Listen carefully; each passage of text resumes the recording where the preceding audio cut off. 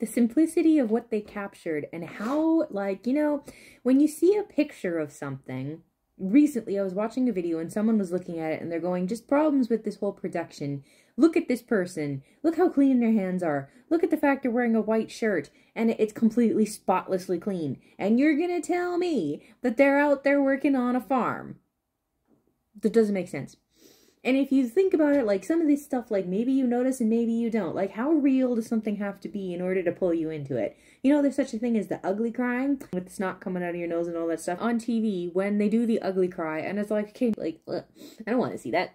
Even though it's realistic sometimes. And so like sometimes it's really nice when they're like super realistic. And other times I'm like, okay, you didn't have to get that realistic though.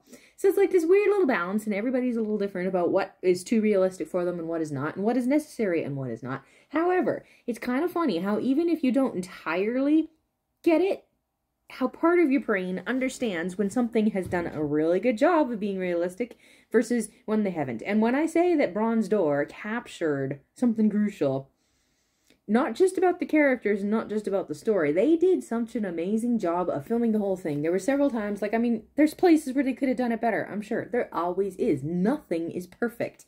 And a lot of it is subjective, where it's just me that would have liked that differently or not. But just as one example, because there's like so many things that I want to point out and so many places that I want to show you. There's one in particular scene that like broke my heart that we're going to get to later on. It is a spoiler.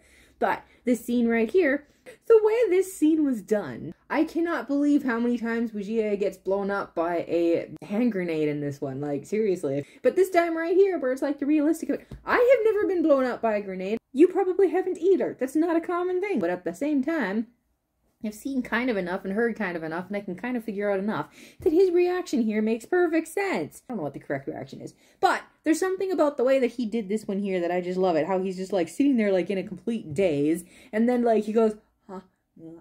Like his ears are not working because he just had this grenade blow up right beside him, so his ears are probably all plugged up and he can't hear properly. I love it. The way it's just so simple. No fuss about it. It's just down to earth. It just pulls you right in there. It's like, wait, what?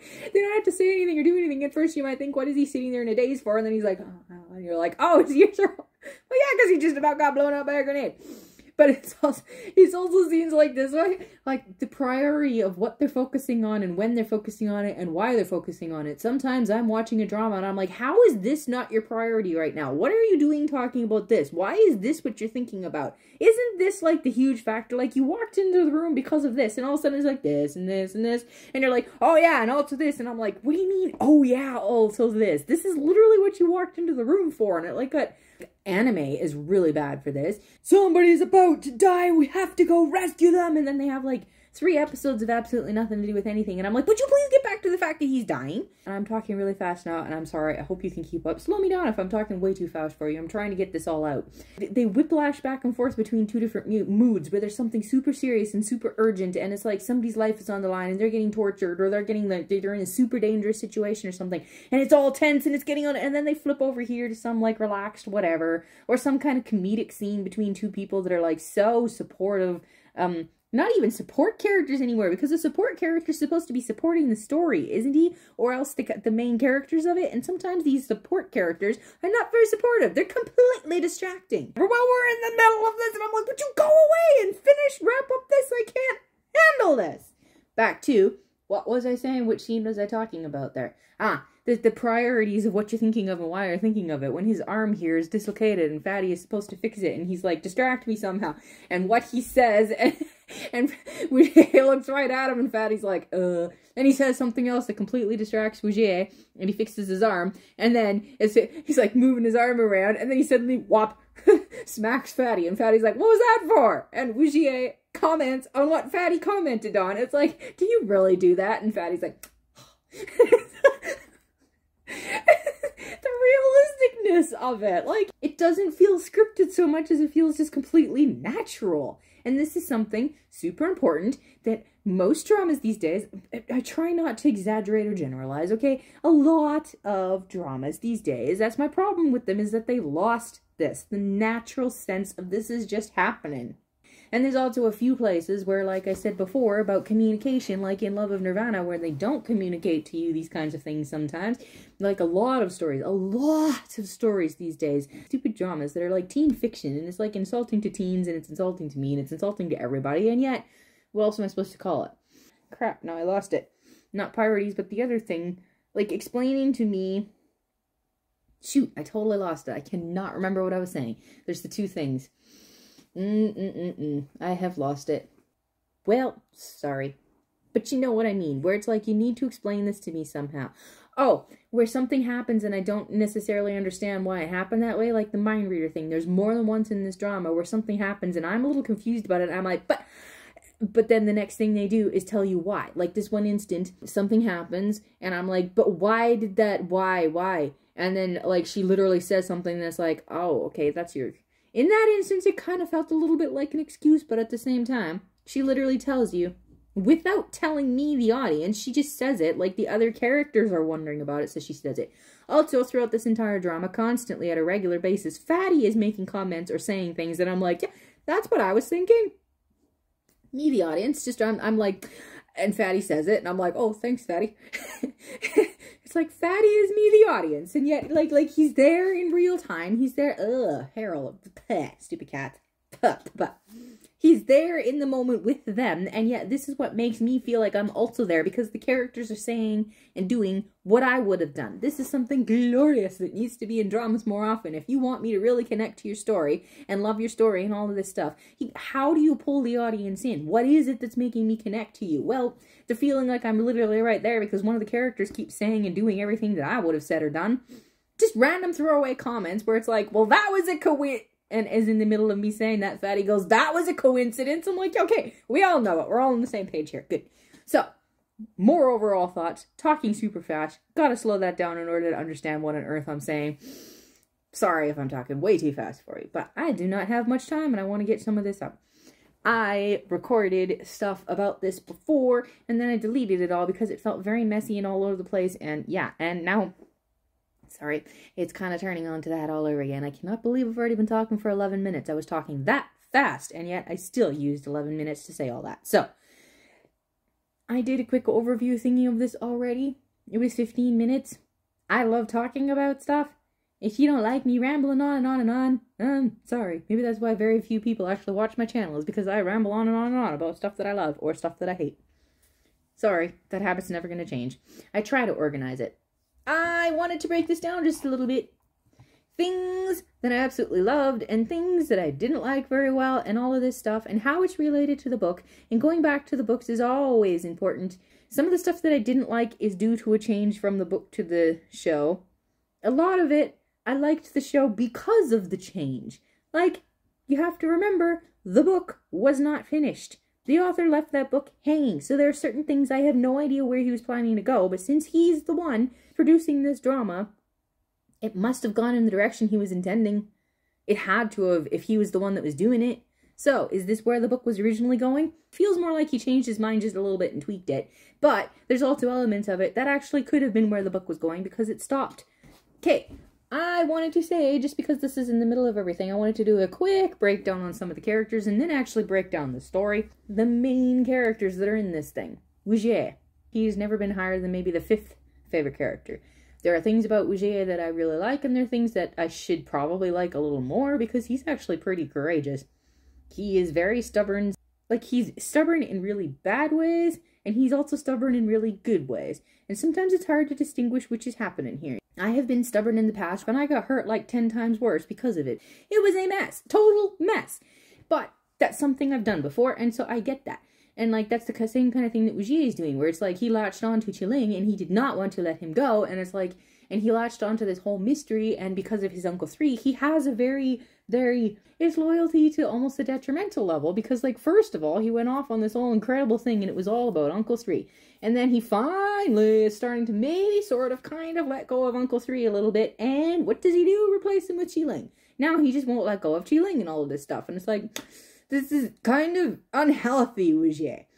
But, so, I do like Wujier, but he's not an extremely favorite character. My favorite characters, who my favorite characters are, is different when you're talking about the books versus the dramas. Because, for instance, Xiaohua. I adore Xiaohua in the books. I cannot stop talking about how amazingly, epically cool Xiaohua is in the books. I don't know entirely why, but seriously, I adore that guy to the point of possibly putting him on some kind of pedestal. And therefore, because I adore him so much, I am like beyond furious. Words cannot describe how angry and upset I am that he is so badly portrayed in the dramas. Like, Lost Tomb 2, the actor that played him in there, I actually liked that Xiaohua. Even that actor wasn't quite right, but he was probably still the closest to what Xiaohua was like. But everybody in that, this actor right here that played in the movie and did a brief appearance of Xiaohua in Bronze Door, I was so excited when I found out it was him, and then he was only in it for like this much. I thought he was going to be in it. He should have been in episode 31, and we'll get back to that. He wasn't, but he should have been. But this actor is the closest so far. I don't know what would happen if an entire drama was made with him playing Xiaohua. I don't know if he'd be able to stick to how good Xiaohua was in the books. How epic Xiaohua is. He keeps getting deleted from the dramas. Nah! You dropped that ball. And so many of the seasons have dropped the ball, and that's why I say this one was so good, because they actually surprised me, certain things that they added. Instead of dropping the ball, they didn't even just carry it, they actually, like, started juggling with it and were the best epic juggler I've ever seen.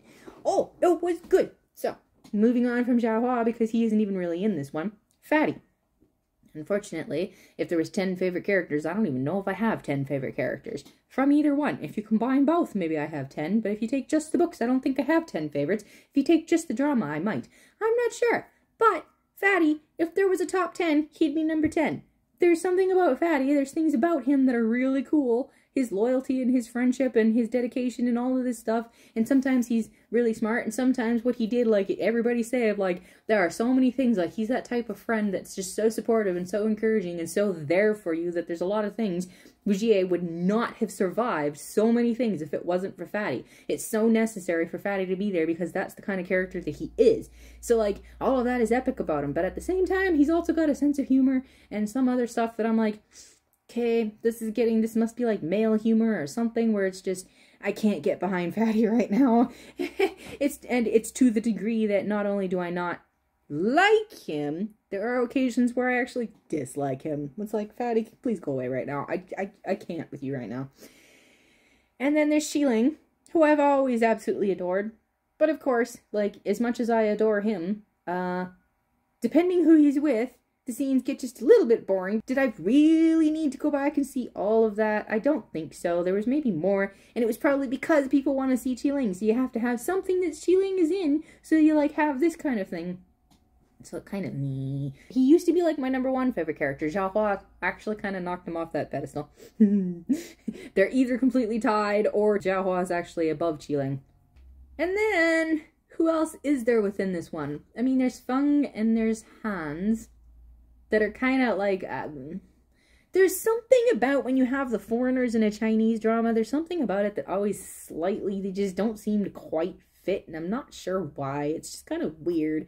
In the books, by the way, these guys were German. I don't understand why they started calling them Denaji. I'm like, what the heck is Denaji? I looked that up and tried to find out what it is, and it's like a made-up word. What is Denaji?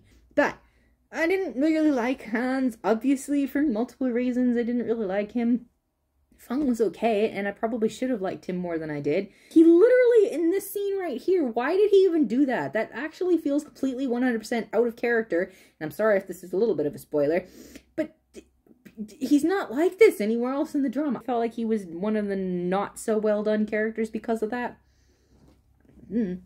Commenting on the language used, by the way, so many of the Chinese dramas, they're just like, I'm sure I'm the same way, where if I don't know the language quite as well or whatever, I try to put it in my books, and it's like anybody that does know that language is probably like, this is the most awkward thing I've ever heard in my life. It's terrible. Why did you do that? It's even worse than Google Translate. Like, what the crap? There's so much wrong with this. Some of them I'm like, this is so intensely cringe, it's not even funny. For one thing, some of them, it's like, this is clearly a Chinese person that English was their second language, and they've got a super heavy Chinese accent, and then they're trying to play the English character who, like, literally came from England, and yet his Chinese is perfect, but his English is all, like, super heavily accented. And I'm like, consistency with your characters. There's nothing wrong with having a Chinese accent, but when you're supposed to be an English-born person with English as your first language, this should not be a thing.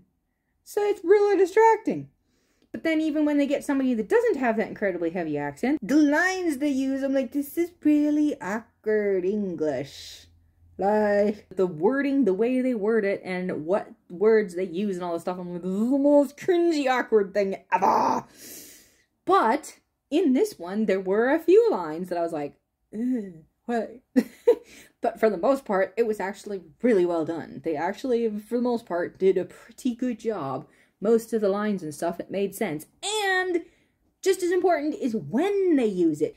All you're doing is trying to remind me that they know this other language or something, because that was not natural. That's not when you would have switched. That's not when you would have used it. That's not how you would have used it. It's so awkward. But in this one, the times that they switched back and forth, who they were talking to and why they used which language, for the most part, from what I remember, it made sense. And that, like, you know, pulls you into the story, and it's like one of those things where it's like I say, I have a problem with that too. So it's not necessarily like something that I can incredibly fault them for, but at the same time, it's something just to keep in mind. It makes it even better when you have more than one language and you use them both properly. It's like, yeah. So, that was really cool that they did. Now, that was all more generalized things, and I was supposed to be talking about the characters, but at the same time, what are the characters that can I talk about? The only other characters that I can talk about are Haike and Haijiang and Juri and Yan. And I think for them, for the most part, I want to talk about them while talking about the story, because a lot of things that I want to say about them might be considered spoilers. Or definitely would be considered spoilers. These four, by the way, are the main ones, as well as Feng and Hans. These ones are the ones that are not in any other TV series.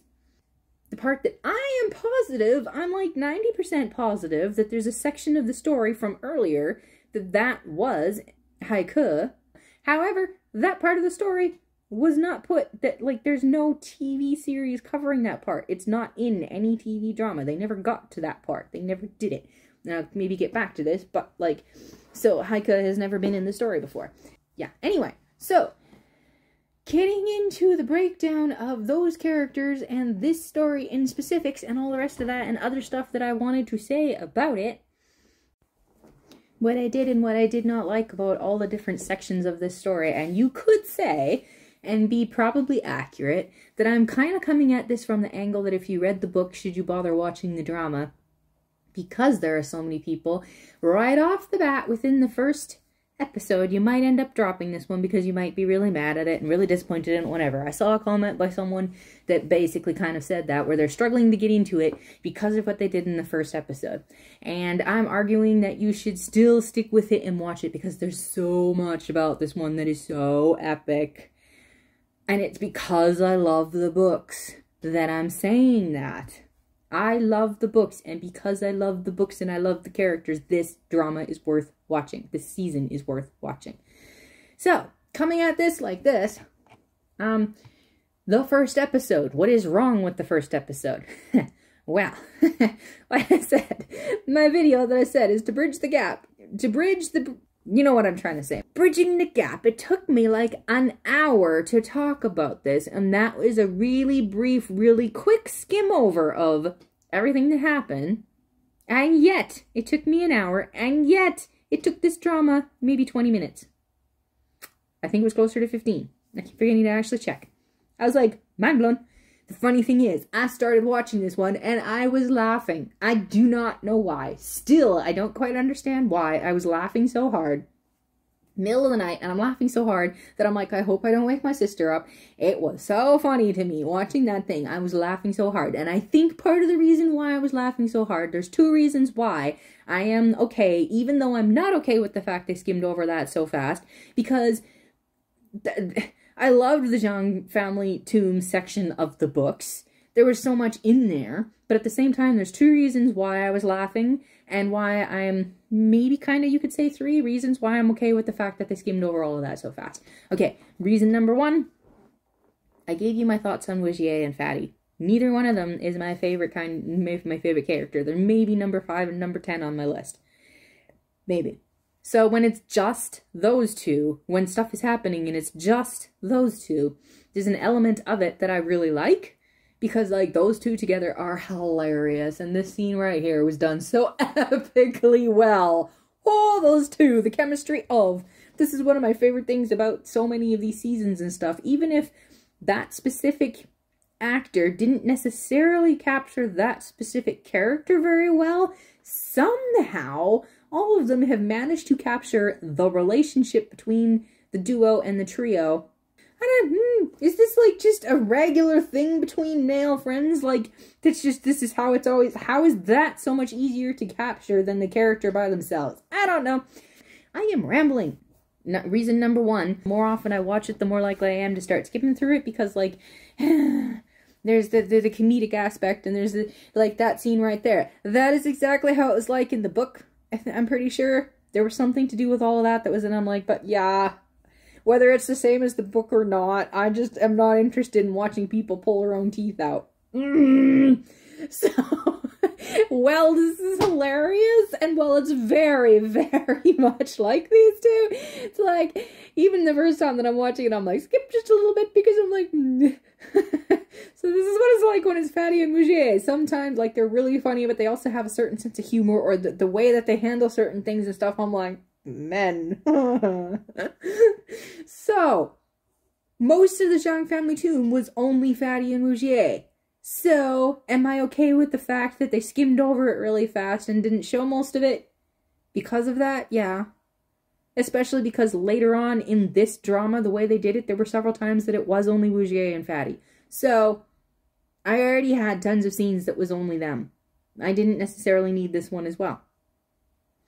Reason number two, and I think I was laughing so hard partially because, despite the fact that they skimmed over it so fast, they somehow still managed to capture the majority of the most important feel of the Zhang family tomb. You could almost call them Easter eggs. There are so many things that they pointed out or managed to show you or portray that if you've read the book, you're like, I remember that and everything that went on with that. They managed to catch this stuff, and then they like made like a tiny little, like, the fire, okay? The fire that Mougier and Fatty's in the book, the way it was described, I'm like, there is literally no way that the two of them, they had no water, they had no fire extinguisher, there's no way they actually would have been able to put that fire out. The way it was described, that fire was too big. In the drama, the fire, they had the fire. He stuck the fire in there. How did you manage to stick the fire in there? But, more importantly, the fire was much more manageable. It was way smaller. It made more sense. They were able to literally just stomp it out. It literally made more sense. But it captured the fact that they set the place on fire. It wasn't the same type of place. I don't know if that's a family-friendly TV thing. In the books, there's literally, like, the coffins. This is a tomb. There's literally coffins. But in the drama, they don't show you any coffins. They just show you some scrolls, and it was out there in the hallway that there was a fire. It wasn't even the scrolls that they set on fire. So it's, family-friendly TV? I don't know. So that's reason number two that I'm probably okay with the fact they skimmed over it. Because they still managed to capture some of the most important feel. If you're paying attention and if you realize... Point number three, and like factor all of this in there, it is a disappointment that they skimmed over it so fast. But on the other hand, moving on to point three, I kind of understand why he skimmed on it so fast, because there was literally so much that happened within the Zhang family tomb. They literally could have spent like 6, 7, 8 episodes. This is part of my problem. They should have put it into Ultimate Note. Instead of going into the tomb and instead of properly doing justice to the actual tomb, they spent a whole bunch of time on this fake training ground place. And that made me really mad for multiple reasons. One, they completely changed Granny Huo's character. Because in the book, I actually had a lot of respect for her. And I actually kind of liked her, despite not liking her, because she's so arrogant and she's one of the Mystic Nines, and it's hard to like any of them because they're all so arrogant and self-centered and all the rest of this kind of stuff. But I actually did kind of like Granny Huo in the book, because even though she's all of that stuff, she did come across in the books as somebody that was like, you know, she kept her word. She actually said that's why she didn't like, I think it was the Wu family, because they don't keep their word. She is very strong on keeping her word, keeping her promises, etc., being honest, all of this stuff. That's more like what Granny Huo is. But because of what she did in the end of Ultimate Note, sticking them in there and all of this stuff, she broke her promise. She went against her word. She changed what she said. And I'm like, are you kidding me? You totally changed Granny Huo doing this. That made me really mad. But it also, I'm like, They never made it into that tomb before. They had no way of knowing that all of that was in there or that it was like that. They had the blueprints, yes. Therefore, they had the foundation, yes. They did not have what was actually in there. The way that the drama portrayed it, somehow, they did know it. Nobody should know that stuff. But now, because they did that, what's the point of going to the real family tomb now? There's kind of no point because this would just be a repeat. So I understand why, and more importantly, personally, this is just a personal idea, a theory, because I don't actually know the author, but a theory is the author's mind, by this point, his world is so big, his mind is over here. He's thinking about this stuff. This is what he's writing right now. This is what he's thinking about. This is what he's planning on making into a TV show right now. His mind is not on the Zhang family tomb anymore. This section of his story he's been done with for several years already, right? So for me, myself, when I try to go back, if I have a series of something, if I keep trying to go back over here and fix this and make it work, when my brain is over here and I want to be writing about this, it's really hard to do that. And to do it in a way that's going to do it justice. Because basically you want to skim past it because you're tired of going back there. You want to get over here. This entire drama, there's more than one spot. There's here, there's episode 31, and there's episode 32. Like, the way that they did this whole thing, there are several sections where I'm like, okay, I feel like he's skimming past this because he wants to bridge the gap here. He wants to make Bronze Door and go on with it because he wants to be over there right now. That's where his focus is. He's tired of being over here, but he knows he needs this. And this is why, in a sense, I'm forgiving of him, forgiving toward him for, like, not doing it justice in a way, but at the same time, he still managed to do it justice. This is probably the only one I can think of that's done this, where they skimmed by it so fast, and yet they still managed to capture enough of what was really important. In my mind, maybe not everybody will agree with this, but that's how I see it. In my mind, they still managed to grasp enough of it, and had the feel of enough of it, that was the most important aspects of it, and you still managed to grasp that despite how fast you were going, that, okay, I can be a little more forgiving. And for some reason, I can't stop laughing. Still, even the second time around, I'm like, oh my gosh. So, there's that. And I still, like, have to giggle and laugh, and I can't believe that they stuck Xiaohua and Juju in there. And, like, anybody that hasn't read the books, anybody that came straight from Ultimate Notes is like, why is Xiaohua in pajamas sitting up in the bed? What's going on here? The connecting dots.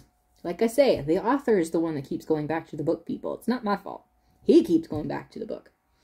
Because they still skipped stuff. As fast as they were skimming over stuff, they still skipped stuff. They didn't explain to you, at the end of Ultimate Note, Xiaohua is perfectly fine. So how did he end up in pajamas in a hospital bed? You gotta go back to the book to find out why. And I told you in the Bridge to Bridge the Gap, I told you what happened with Xiaohua. So, despite the fact that Bronze Door is out, that video that I made is still valuable. So, feel free to go back and watch it. Just ignore what I said about Tibetan Seaflower and go watch Bronze Door instead. But everything that I told you about the Zhang family tomb, it's still important because they skimmed by it even faster than I did, and I was skimming pretty fast. So, that was my thoughts about the first episode. Just leave before I chase you off. Okay, was there anything else about that whole stuff? Yeah, the whole setup of how Wujie heads off to Tibet and how he finds the retreat center and the whole town and the whole painting and all of that stuff. Literally everything about that. Finding the room, having the scrolls. The only thing is the guy that was giving him the scrolls. Some of that sounds very familiar, but other people said they couldn't remember him from the book. But at the same time, something about him just felt too familiar, like he was based on something. And no, I didn't go back and skim the book because it's hard to go back and skim that book because despite the fact it's not finished, it was fairly long. All of that setup and everything, and even including how the adventurers showed up and how some of them were hikers, Danaji people, the Zhang family, all of that is basically exactly the same as in the book. It comes almost straight out of it. Like, it is so similar. And when I was reading the book, I was getting a tad bit bored because I always do when it's only Wujie, or like when it's only Wujie, it's even more boring than when it's only Wujie and Fatty, because at least like they're playing off each other and it's like, yeah. Anyway, so there's all of that stuff that was happening. And then one of my favorite things about this drama is the fact that they fleshed out the Scorpion Tomb. I was so hoping that they would put that in there, and they did, and I was so excited and happy. In the book, the Scorpion Tomb, you hear all about it. Like, they go back there. However, They stop it at this point here. The scroll only tells Wujier this much of it. And then, this is one thing that they changed, that at first it bothered me quite a lot. By the end of the drama, everything they do, it maybe doesn't bother me as much because they clearly changed Haike. The author clearly changed him. And I will get into that in a little bit, but that is a spoiler. So I was kind of saving it. Not quite yet. The point is, he read this in the scroll, and then you find out the rest of the story. But even when you find out the rest of the story in the tomb, you find out up to the point where Qiling saves them, but you don't find out how he did it. And you don't find out the rest of the story. It's not in the book. So, in the drama, they complete the entire story. They go ahead and show you Qiling saving them and how he did it, and they go ahead and show you all the rest of the stuff. So, like, they completed and finished the story, and I'm like, yes! That's, like, literally, there's 2 parts of this drama that were my favorite parts of the drama that I could watch over and over and over again, and I'm, like, hooked and watching it the whole way through. The Scorpion Tomb is one of them. I love the way they did that whole thing. This is another thing they changed in there, is the fact that they put Haijiang into it. Because, I actually forgot, that's one thing I did go back to the book and I did skim a little bit. Haike and Qiling alone, just the 2 of them, went off to start their wilding. It was only the 2 of them. Because, and they changed the ages, by the way. I don't know what age they're claiming they are in the drama. They're using adults to play them. But they never actually specify exactly how old they're supposed to be. They do this all the time. They use adults to play characters that are supposed to be like 16 even. So I don't know how old they were claiming they were supposed to be, but even if they claimed that they were 16, they're aging them up. Because in the book, they said that the Zhang family go out onto the wildings when they're 15. Haike, see, that's one of the reasons when they changed it, they put Haijiang in there. She wasn't part of that in the book, and that would be why. If they're supposed to go out when they're 15, Haijiang and Haike are not twins. So she wouldn't have been 15 yet, so she wouldn't have gone on her wilding yet, because they're supposed to be 15 to go on their wilding. She probably would have been closer to 13 or something. And that's the thing about Qiling. Qiling was 13 in the book. 13 when he went on this whole Scorpion Adventure Tomb. 13. And he was very, very small for his age. So he probably looked even younger than 13. But he was supposed to be 13. And Haike and the others were supposed to be 15. So Haike felt bad for Qiling and was worried about him and whatnot. He had only ever met him once before that in his life. He said so in the book. So just the 2 of them went out, and along the way they met up with 3 others. 3 other guys. And they joined forces to become the 5 that went to the Scorpion Tomb. That's how it happened in the book. In the drama, I'm actually okay with the change because it fit with the flow of caring about these characters. Haijiang, she comes into the story of Tibetan Seaflower as an adult. You don't know anything else. She's an adult that walks on the screen, and all you know is that she's a Zhang and that she's the sister of Haike. So it's harder to connect with her character and harder to care about her character and whatever. In the drama, they went back and they changed it so that all 5 of them left together, and they changed it so that Haijiang was there. So you're watching the whole Scorpion Tomb, and you are connecting with Haijiang. You are getting to understand her, what she's like, what her relationship with Haike is like, what her relationship with the other 2 is like, what her relationship with Qiling was like. It builds it. Because they added her back there, it's actually key and really important that they did that, and I'm actually really glad that they did it. At first, I was not, because I was like, here we go, we have to add the girl in, it can't just be the 5, you have to put a female in there, and it was like all a part of the agenda of these days, and all the rest of that, but that's not what was happening. It's like so important for the building of everything that she was there in the Scorpion Tomb that you get to see that. So there's several things that they changed, and the vast majority of it I actually liked. What I didn't like so much, my one complaint right off the bat, was the fact that it wasn't Haike that told Wujier the rest of the story. In the drama, getting into this a little bit, in the drama, Haike doesn't tell Wujier anything about his personal experience with Qiling until way later. And it's not even Haike that tells him. Way later. Even more of a spoiler right there. But right off the bat in the book, it was Haike that finished the Scorpion Tomb story. Haike actually told Wujier quite a bit before they went off to the Snowy Mountain. Like, right away, Haike actually told him quite a bit. Like, the scrolls in the book, most of it, like, it was right here. I think they brought them a few scrolls that weren't in that room, but most of it was right here, and it was done with the scrolls.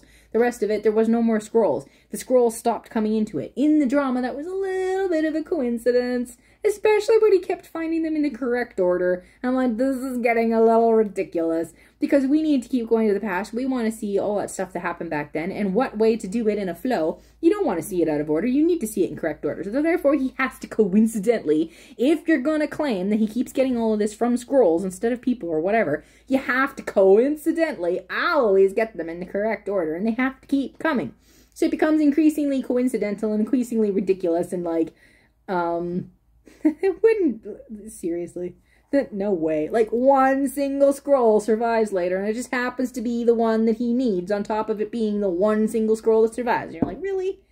Really? But fine, we'll let it slide. In the books, it made more sense, like I say, because he was finished with the scrolls and whatever. And then Haike was the one that told him. And this is the one thing, even if I let it slide with the coincidental of the scrolls, the one thing that I don't want to let slide, because it actually was kind of annoying. Wujier says with his own mouth more than once that he wants so much to know about Qiling's past and everything that happens that he will not let slide any opportunity to find out about it. He is going to pursue, even if there's only a glimmer of a slim little chance of a hope that he might find out something about Qiling's past. He is going to pursue that hope, and he is going to, like, find out. No matter how slim of the chance it is that it's real or that he's going to find anything out, he is going to go after it. And yet, Haike and Haijing, he already read the scroll and knows that it's them that were there in the Scorpion Tomb with Qiling, and yet he never once asks them. Until way later over here, he kind of sort of asks them once and then lets it drop. He doesn't ask them about Qiling. They were clearly there. And yet he continues, like, because he keeps getting it from the scrolls instead and whatever, even between scrolls, he doesn't ask them. He doesn't say, so, you were there and I want to know about Qiling's past. What do you know about his past? He doesn't ever ask them. Why? He's the one that said he's not going to let any opportunity pass. There's an opportunity right in front of you. Haike is right there in front of you, and yet you don't ask him. That's very, very contradictory. Like, extremely contradictory. Little bit of a ball drop right there. But like I say, in the book, Haike was telling him. It was in order to build the trust with him. That's how he built trust with him. Was telling him about this stuff. Proving that he does know Qiling, and that he did know something about him. That was literally the building of trust right there, in order to convince him to come along with them and help them and all that stuff. And they deleted that and changed it and made other stuff happen instead in the drama. The way they ended up changing it, I suppose by the end of the drama, I guess I understand. Like, because that's the thing. Okay, fine. I'll start talking about Haike's character here. Haike's character changed quite a lot from the books to the drama. I only sort of skimmed a little bit of Tibetan Sea Flower, but I did go back and skim over more heavily the other side stories. Haike's character in the book is actually very similar to Haiyan. If you've only seen the dramas so far, you do not have a clue who Haiyan is. Eventually, if this thing ever releases, you will know Haiyan. But as of this moment, Haiyan is not in any TV series, he's only in the book. However, there's Qiling, Haiyan, Jishan, and then a little bit lower is Haike. Are the 4 Zhang family members that you actually really properly get to know in the books. Most of the others is kind of a skim over, and there's a little bit of whatever, and then they kind of like disappear for whatever reason. Even Rishan in the book, surprisingly, it's a completely different lieutenant that you first are hearing about, and then as it moves into more just the Zhangs, because this original lieutenant that you're finding about is not a Zhang, so it moves into more what the Zhangs are doing, and at that point, you start hearing more about Rishan in the book and what he's like. And he is incredible in the book.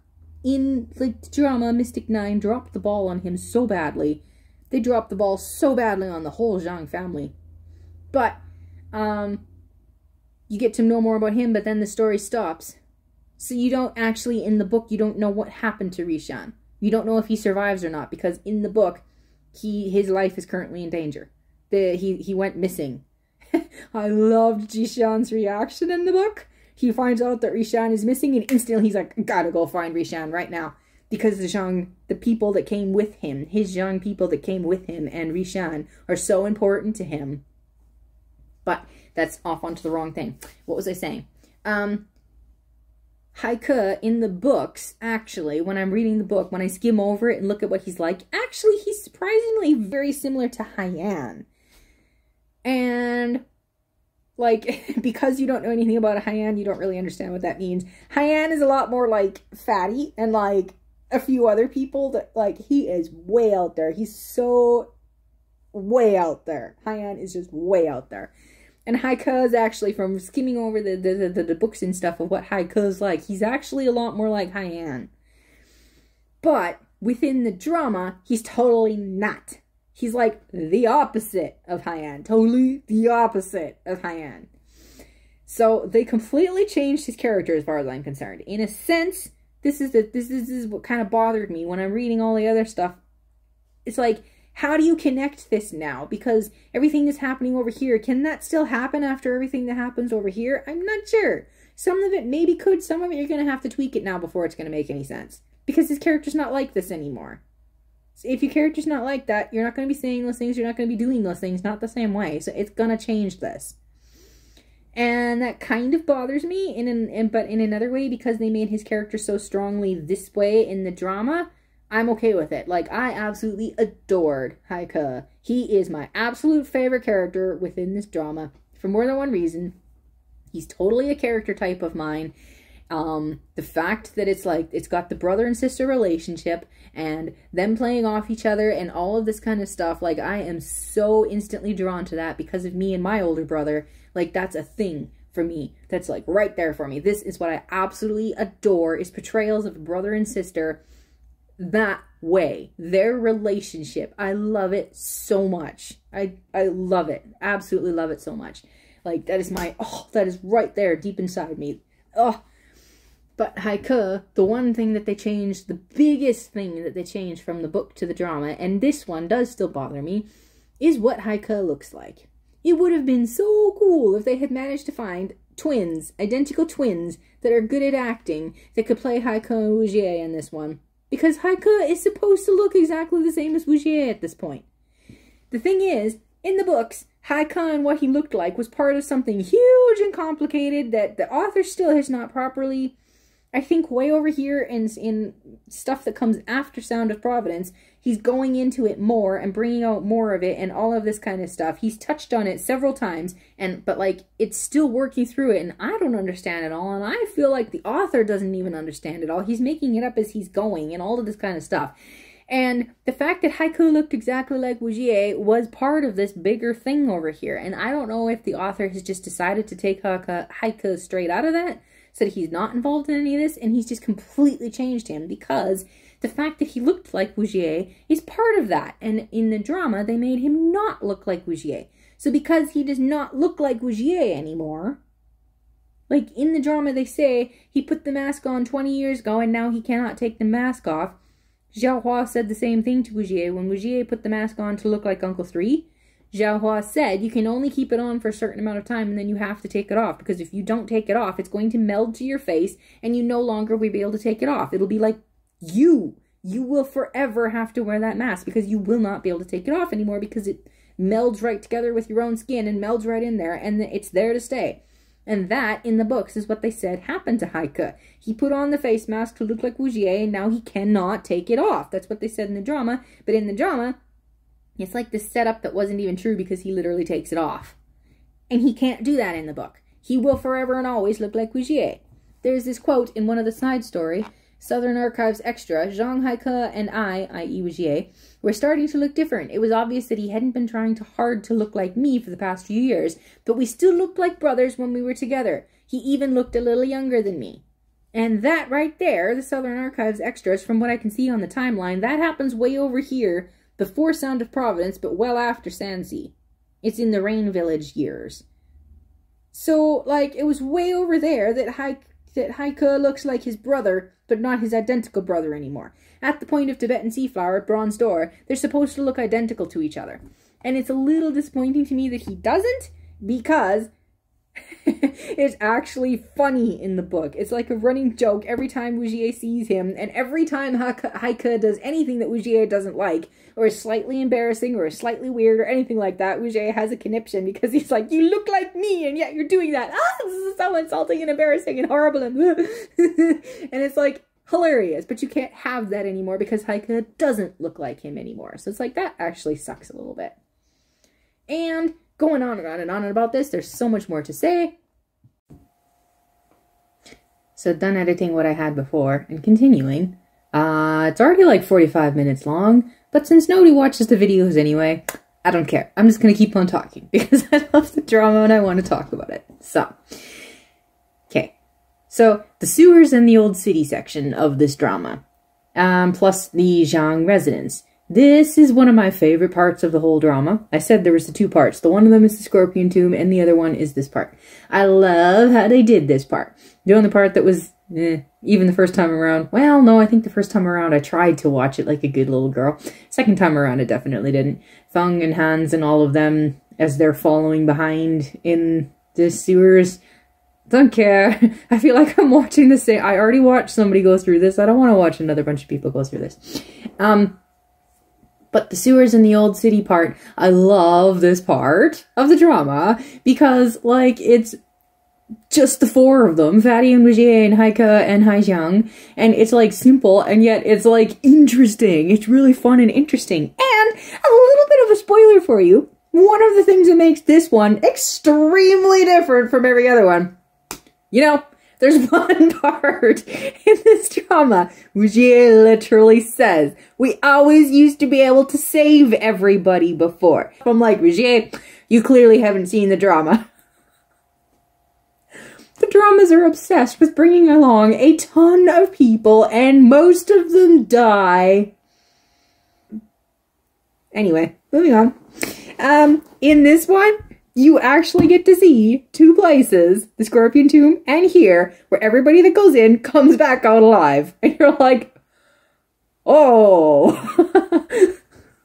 Anyway, okay, what is it about these ones that made me love it? Well, there's that whole section. There's also the fact that, like, it's the fun adventure of it, and you get to see Haijiang and Haike, you get to see some of their talent. Like, at one point, Fatty and his contradictory moves where he's like, yeah, we don't need you, Haike. It's Wujier that literally just saved your life just now. We don't need you. And yet there's so many times in this drama where he's like, Haike, you go in front, or Haijiang, cover me, or whatever. I'm like, Fatty, you were so contradictory. You can't have it both ways, dude. Massive eye roll. But I love this whole section of it, and one of the things about it is, like, the Zhang residence, and you get to see the family, you get to see a group of Zhang family members, of ordinary Zhang family members, and what it's like living an ordinary life. And you have Haike. Haike is so insightful. It is insane how insightful Haike is.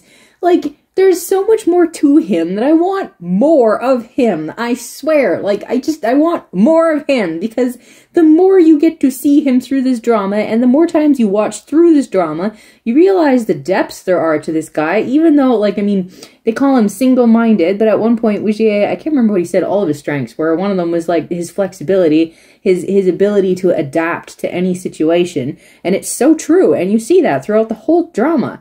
Throughout the whole unfolding of the story, you see how well he adapts to things. And somebody else says that he's very single-minded. That's also true. He is rather single-minded. Very much single-goal-oriented. And he stays on track with it. And is determined to finish it.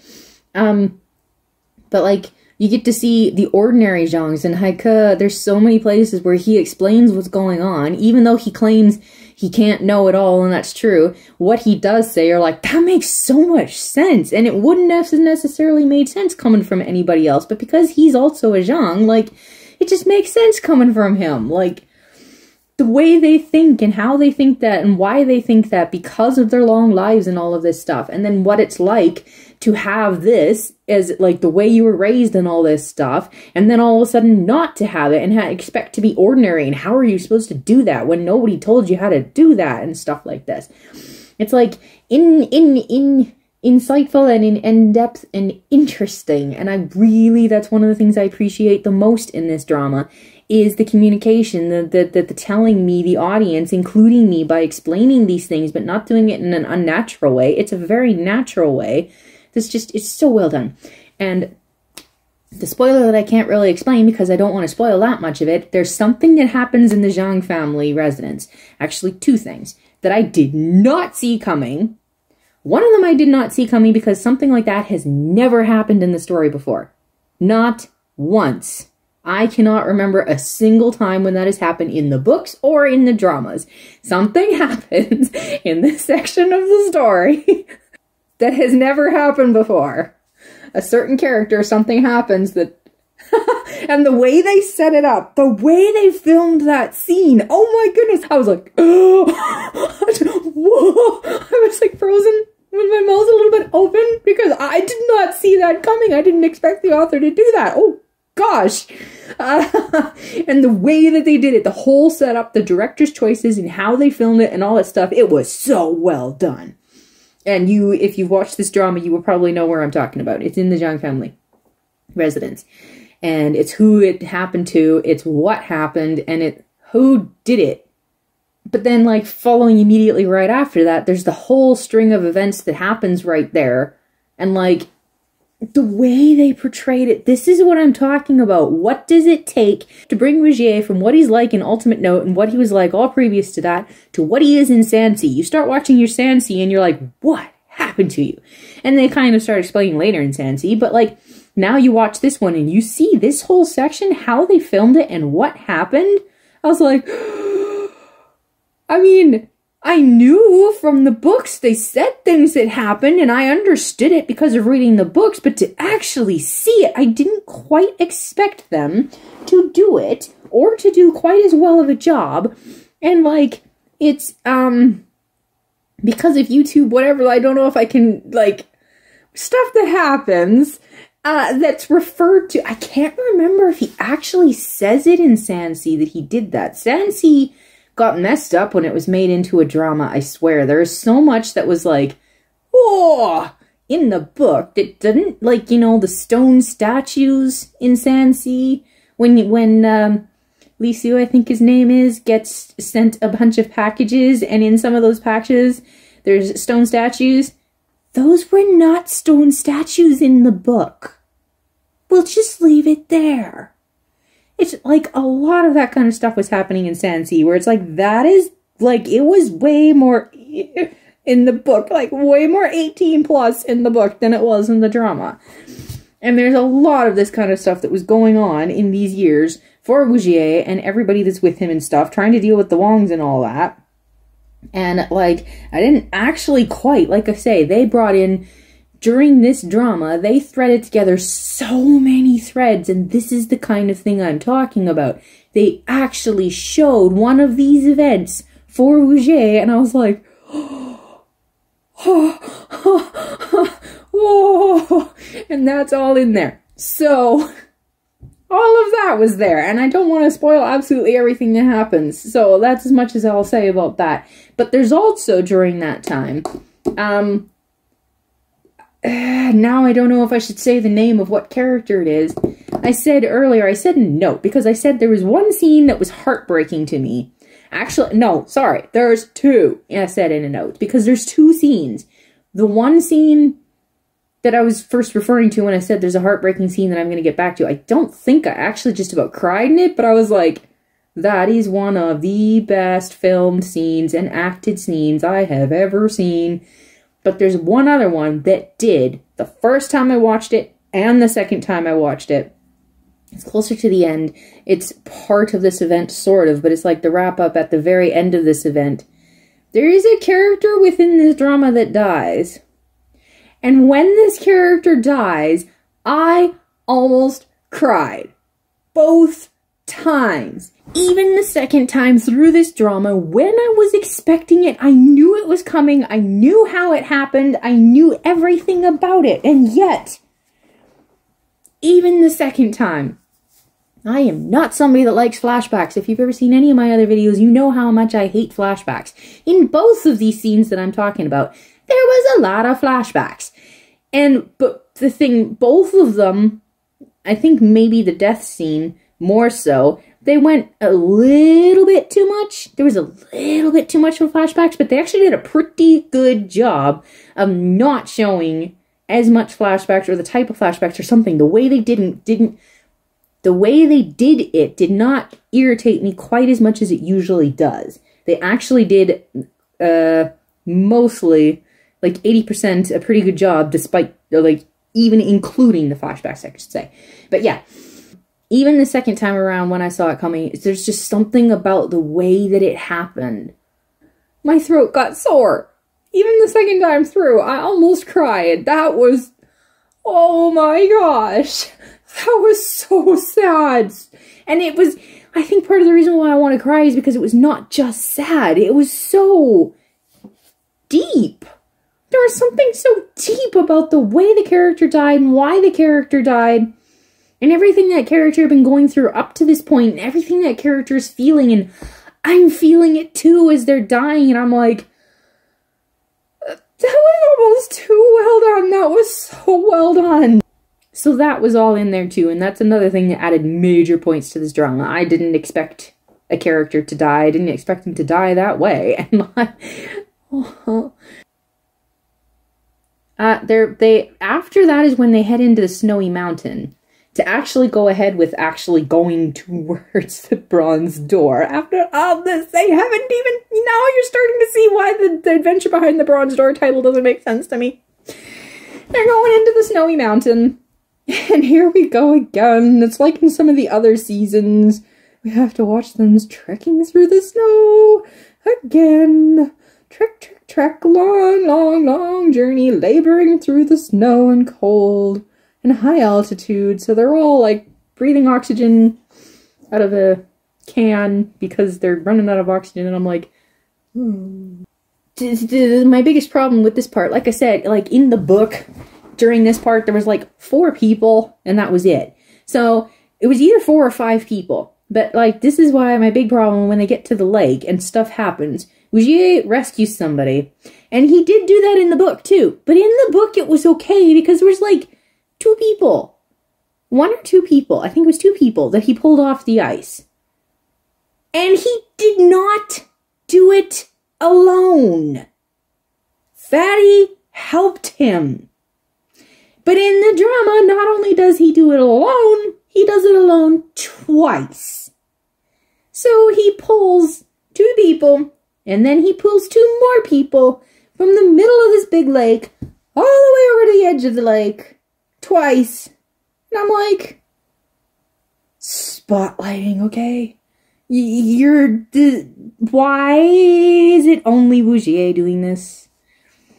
That was too much. Even if you're trying to make the point that, like, I mean, okay, that's one of his strengths, is his ability to withstand hallucinations and all of that stuff. And, like, they made a point of saying it's very rare that anybody can break through this illusion on their own. And they said that in the book, too. This is a Bougier talent. But this was taking it a little too far. I felt like it was taking it a little too far. I was a little bit annoyed that he pulled 4 people off the ice all by himself. So then you move into the whole, like, Night King, you start finding out what that actually is, etc. There's, like, yeah. It gets a little bit, this is where I was getting into you find out a theory, and the theory is only partially correct, so you hear the theory over again as you're finding out the truth of it and all this stuff. And then you finally get, you know, further in there, and start seeing the real adventure behind the bronze door, and you finally catch up to the part where the book ends. When it was like Guijie and Haijiang and Fatty, and they were the only ones there, and in the drama, they pared it back down again. They had enough stuff happening and whatnot to pare it down to just those 3 again when they approached the bronze door. Except, I feel like there was one other person there in the... Possibly, I don't remember for sure, but either way, it got back real close to the book again right there. And then it gets into all kinds of stuff that wasn't in the book. Except... I swear maybe I should have skipped through the book after all, because there's this whole Yin Shao, I think that's how I say it, Yin Shao village. There's a whole part there, And it feels like even the fact that a storm was coming, I feel like that was in the book. But I feel like it came before they went to the bronze door. So, help me out here. I probably should have checked that out. If you've read the book, tell me, was there a storm in the book with the village that Wujier helped save them from? But anyway, there's this whole section with the Yinxiao village. And before I get to that, though, there is the heartbreaking scene. Now I feel like I'm skipping all back and forth and being confusing because I am trying to finish this. I'm filming this on a completely different day. I'm trying to get this done, and I don't want it to be like a million years longer. There's the whole heartbreaking scene. And the thing is, it's who it is, and it's the actor's ability to, the way that it was portrayed and done. It was one of those things, like I keep saying, it's so simple. They do not over through the roof, high definition everything where it all must be perfect and it must be a beautified cry and all of this stuff. It's so raw and so real. Like, I was watching the scene going, oh my word. Oh, like I say, I don't think I quite almost cried here, but at the same time, I'm like, a little bit speechless. And the thing is, like I said earlier, with the believability of something and what it, I mean, like, I started out this whole thing by saying, like, you know, ugly crying and, like, the dirty shirt versus a spotless shirt, a portrayal of something that's realistic.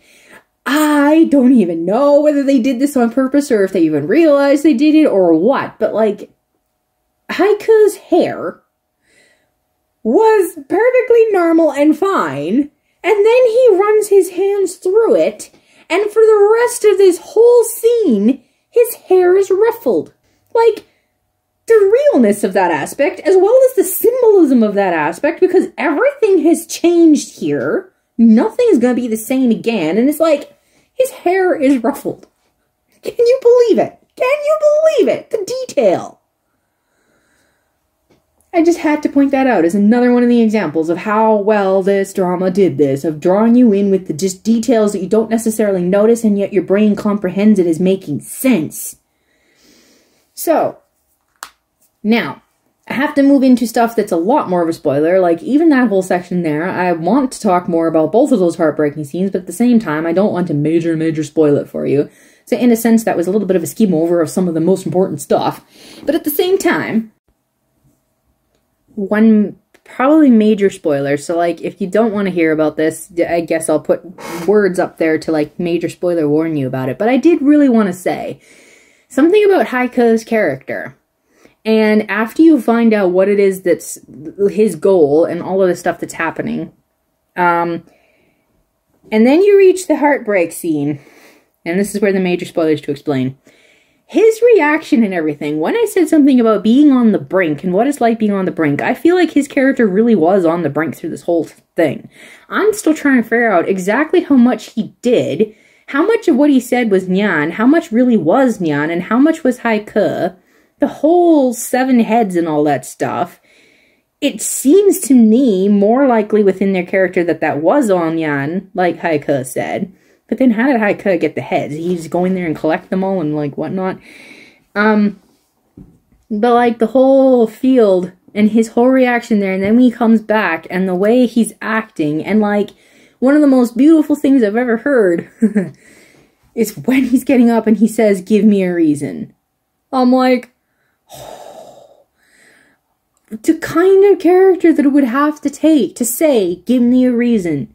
He does not flip out. He doesn't try to kill everybody. He doesn't try to kill himself.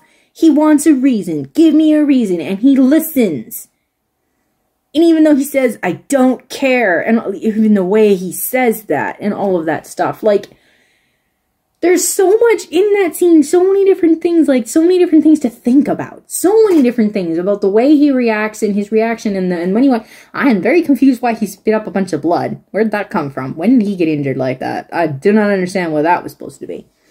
But even for some reason, just him spitting out blood, and it's like the vulnerability of Haiku. He's so tough and so strong, and yet he's not. And it's like, this is what he went through in the past, and like, it's like all along, like the things that he has said to explain the others, and like even when he said you can't understand the mind of a crazy person, or understand the logic of a crazy person, there's so many times when he was talking about Juri or Nyan, and it was like he was talking about himself, too. And this is why I say the rewatch value of it goes up once you find this stuff out, because you start listening to the things he's saying, the looks Haijung gives him in more than one place, the things she says to him, and the things he himself says, supposedly about Juri and Nyan, and it's like, it is about them, but it's also about himself, and even he knows it, and all of this stuff, and it's like, he's dropping all of these hints, and the funny thing is, I saw the ring on his finger, and I was like, Haika's not married, well, what's that ring? And like, for some reason, I don't know if it was the skillful way that they didn't show his hand during that part or something. When they're filling out the postcards and Haijung says, there's no one for us to send it to. I should have been like, well, what about the ring on his finger? Where's his wife? How come we still haven't seen his wife? I did not clue in. And then when I did start cluing in, I'm like, really? You're gonna deja vu it and give him and Nyan the same story? But the really interesting thing about it is that it's not exactly the same.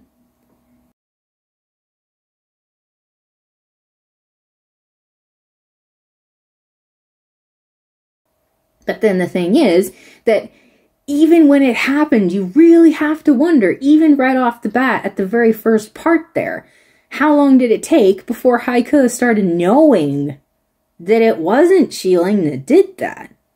How long did it really take? How long did he actually legit believe that? And how much of it was more what he was saying about Juri, where it's like, perhaps even right from the beginning he knew, but he didn't care. He chose to latch on to that because that was the only thing that would keep him living.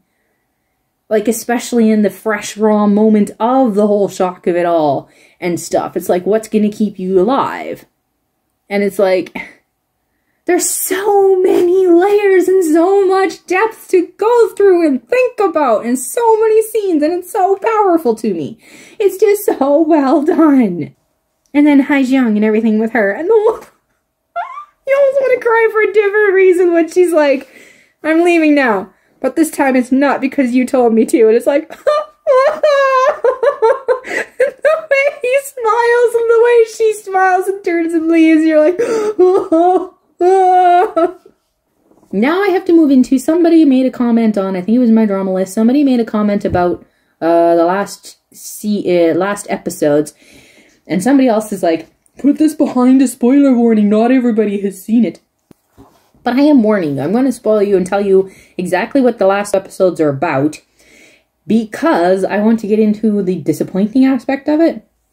Because, okay, if you wanted to wrap it up and have a bit of the Rain Village in there, I suppose. I mean, if you're going to have the Rain Village in there, you have to have 10 years in there. But this is why I say I feel like the author is just trying to bridge the gap and be gone with it and done with it and never come back here again. Because why else would he do it that way? 10 years later should have been a movie. That story really should have been a movie. And, like, part of the reason is, like, that is one of my favorite side stories. The whole story of 10 years later. I loved that story because I adore Xiao Huan. He's one of the main characters in that story. It was nuts what they went through. There was parts about it I didn't like. They dragged certain things out and they brought in some stuff that was a little weird. But at the same time, it is connected. Even the weird stuff, it was connected to other stuff that they had already said. So it was not outside of the lines. It was not outside of the realm of things that this story has set the precedence for before. So it made sense, even though it was kind of weird. But that's, I'm not supposed to be talking about 10 years later per se, but at the same time, they gave you 10 years later. So I am allowed to talk about 10 years later. I really wish it had been a movie because I really wanted to see some of that craziness and like Xiaohua and Fatty in that one. I think this is an element that you don't see in the dramas, is Fatty and Xiaohua and what they're like in the books together. Like, I can't remember the exact quote, but it's because it's been a while since I've watched that one. I wouldn't be able to exact quote it anyway because Xiaohua swears. At Fatty. In the middle of everything and their guns and explosives and all this stuff because they're fighting monsters and all the rest of this, and it's like judging each other on how they're handling the situation. Anyway, I wish that one had been a movie simply because I wanted more of that part of it. I wanted the journey to the tomb. Not just at the door. And see, here's a problem too. Somebody made the comment about being disappointed in, there's the reunion. Chilean comes out from behind the bronze door, and the comment basically said, and that's it? That's all? That's all they said? That it was so short, it was so disappointing and all this stuff. And I'm like, you know what? This is why it should have been a movie too, because this is my personal opinion. I could be wrong, but I feel like what happened was, you who has never read the book don't understand the power of the simplicity and shortness, and that's it, of that scene, because in the book, you had practical chaos happening before that. It was loud, and it was active, and it was crazy, and it was, my gosh, can he even make it there? What is, yeah, like it's a whole adventure. A whole adventure to get to the door. I can't believe he actually showed the whole 10 different Wujiers from all these different whatever. He put that in there. The problem is, there was a lot of action and whatnot, but in the drama, because of the whole Yinxiao village part, they slowed down so much. Even though there was a bit of activity in there, they slowed way down for all of that. Because there was activity, and then there was a Yinxiao village where there's a whole lot of talking and a whole lot of preparing because everybody thinks they're all going to die, and it's really slow and quiet. And then there's a bit of activity, but it's really slow and quiet. And then there's the whole dun-dun-dun-dun, go to Sansi. Maybe if you go and watch Sansi before you watch the 10 years later episodes, maybe if you go watch Sansi and then come back here, maybe you'll understand the beauty of the simplicity. Because there was so much action, and then you get down to it, and when you're reading the story, I'm telling you, like, maybe not everybody would feel this way, but like, even the author himself, there was a note that he wrote that said when he was writing it, he wrote that, and then he's like, he was expecting more. He thought there would be more. He was ready to write more. There was going to be more. But once he wrote it, that's all you need. That's all there's supposed to be. Anything else ruins the moment. And when you read the book, if you read that part of it, it's not a book, it's just a short story. If you read that short story and you get there, you understand and you get it. And you are so happy that he did it that way because it was so well done. In the drama, something about it didn't translate. And I think that could be at least part of why, is because the whole thing already slowed down so much that you don't understand the importance of that moment being so quiet and so short and so simple. The last episode of this is the Rain Village. If you want to understand what happens between Sansi and Sound of Providence, you have to watch that episode because that gives you a little bit of a glimmer. What happened to Wujier. See, this is something, okay, there's two things if I can remember both of them. There is the whole aspect of, I said before, you won't necessarily understand how he went from Sansi to Wujier, to Sound of Providence, because it's like in Sansi, he's like the tough guy and all this stuff. But then in Sound of Providence, it's like he doesn't even know how to fight anymore, and he's totally missing stuff and whatever. And you're like, what? Rain Village gives you a glimpse of how that happened, because there were several years there where they weren't doing anything.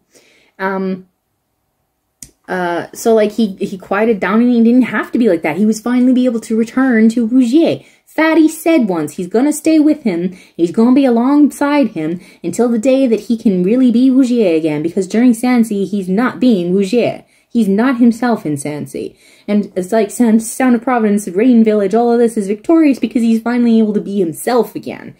And all of this stuff. He's finally able to let go. One problem with that being that in the beginning of this one, when he keeps saying to Fatty that he's missed stuff and the old me never would have missed this and all of that, I'm like, I can't remember if he was saying stuff like that in the book, but at the same time, it started to feel a little bit weirdly deja vu-y, because that's like exactly the same thing he was saying in Sound of Providence. And it's like, we had all of this stuff here, and then, well, why did you suddenly start missing it and all this stuff? You were focused on it this whole time. Why are you all of a sudden in Bronze Door, saying that you're missing stuff you never would have missed before? You're implying that there was a bit of a, and there sort of was because it's been 5 years, but at the same time, was there really? Because he's like, oh, how could I have missed that? I shouldn't have been able to miss it, and I never will again. Oh, I should have noticed that, and now I can't go along because I'm too dumb to keep up, and I'm going to make everybody... Again? We did this twice? Okay, that was a little weird. And then, the other thing, what was it? If I don't forget, There was one other important thing about that. Crap, I am forgetting it. Oh, the other weird aspect in the Rain Village was the fact that they brought up the Fish King. I'm like, why did the author do that? He's kind of, when it's movies, he's done that at the end of the names before. If you see the clip that is ending the name, he's hinted at another one of his stories, just like, whet your appetite and make you curious and want you to go to read the book, or to like, you know, like I said, it's almost like more like Easter eggs and stuff. So in one sense I get it because he's done that before, but he's never done that at the end of a drama. It's like you're wrapping it up and slowing everything down and making everything peaceful. Why did you bring up that much detail about the Fish King like you're literally about to go into it? Are you planning on making a movie about it? Like, I don't understand why at the end of a drama that's supposed to be closing the gap here, why... It's a little bit... If you were going to do that, why weren't 10 years later in Rain Village, why weren't those both movies? Especially because they came after Sansi anyway, so they weren't part of closing the gap. The end of the Inshao village closed the gap. You closed the gap and then you went past it, and I don't know why. So, like, it did such a good job of bridging the gap, but then for some reason they threw that in there and made it like, the gap is now closed, we're going to jump over here and put some stuff in here. And I'm like, if you were going to do that, you should have just made some movies and made them longer and fuller. You should have made a movie about the 10 years later, and you should have made a movie about the Rain Village and Fish King and all that stuff. So I don't quite understand how they did that, so that was weird. But at the same time, at least now it's on the TV. I mean, clearly they aren't going to make any more about it if they've already done that part about it, which is a little disappointing. Okay, the only other thing I wanted to say before I forget, which to me was actually really important, was the timeline of stuff, because they're claiming that Tibetan Seaflower came 5 years after the end of the main series, which means in the 10-year gap, well, Qiling is behind the bronze door, 5 years of looking into research and trying to figure things out and not being able to find anything, and then finally the whole of Bronze Door happens. There's only 5 years left. For some reason, I don't understand why, in the Bronze Door, they don't talk about the fact that Wujie goes and does a bunch of training with black glasses. And that is when he learns how to fight. He did not know how to properly fight and defend himself and stuff before that. He maybe picked up some of it and was learning some of it, and he wasn't completely 100% helpless, but even in Ultimate Note, when Fatty and Qiling and him are stuck in that cave, Fatty and Qiling both made the comment that their life was 10 times harder because they had to protect Wujie. Because Wujie did not know how to protect himself. He was trying to keep up in the fight, but really, he does not know how to fight. And they got more injured. They got rather seriously injured because of Wujie. And he was like maybe trying to help them and whatnot, but he was actually making it worse for them. That's what he used to be like, and it was not until Black Glasses trained him that he stopped being like that.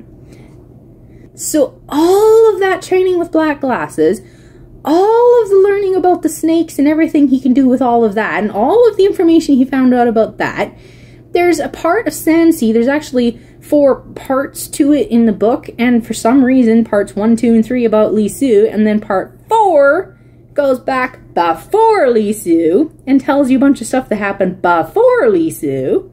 All of that, which is an unfinished story, all of that, with already him starting to face off against the Wongs and all of this stuff. And then there's also the whole part about him being a reporter, which, how long did that last? He set up an identity as a reporter. I think that was at least a year, as he was going and exploring the desert under this name, this alias that he had as a reporter. All of that, all of it, happened in 5 years? I thought all of that happened in more like 7 years. I thought Tibetan Seaflower happened more like 3 years after the original series, and all of the rest of the training and everything happened in 7 years. Apparently not. Apparently Tibetan Seaflower happens after 5 years, and all the rest of that happens in 5 years. So, I feel like that got a little bit messy. I feel like in a way there was more I wanted to say, but at the same time, I've taken 34 minutes to say all that, so I should probably end here. So I loved this drama from start to finish. There was plenty of things that I kind of didn't like about it, or was slightly disappointed about it. Most of the disappointment more had to do with, like, the first episode and the last 2 episodes. All the rest of it, I loved it, except, I mean, the Inshao village was a little bit boring to me because, like I already told you, Haiko is my favorite character, and he's gone during that part. I'm like, bring him back! Wrap that up! Because that was a... And, like, yeah, that whole storm thing and him suddenly vanishing and it showing her, Haijang, call for him, I don't quite understand. Is that supposed to be a symbolism of something? I don't know, that was odd. How did he completely vanish? And why would he completely vanish and leave her helplessly there, still stuck in the middle of everything? That's unlike him. Even though he doesn't claim to care about anything else, he does care about Haijing. So it's like... that was a little odd. But anyway, so... wrap up of everything, that, I think, is my thoughts on all of that. And I'm sorry that it probably got really noisy because I didn't want to pause and wait for the stupid furnace to finish. Yeah, it's loud. So, after all of that, can't blame me for talking so long about it because I really did love it. And there was so much stuff in it that was so good. Have you seen it before? Are you planning on watching it? Did I make you want to watch it? Are you going to back up and watch all the other stuff if you hadn't? Are you going to go and read the books if you haven't? So many questions. Feel free to leave any kind of comment that you want in the comment section below. And if you did enjoy this at all, please let me know. Because stupid YouTube and its stupid algorithms, I will keep on saying this, it claims that I have 3 views on the video, and yet the average duration is still 7 seconds long. If you did like it, please actually like it and or leave a comment so that I know that you did actually watch it. That was my all over the place thoughts. Crazy all over the place thoughts. Bye! Thanks for watching!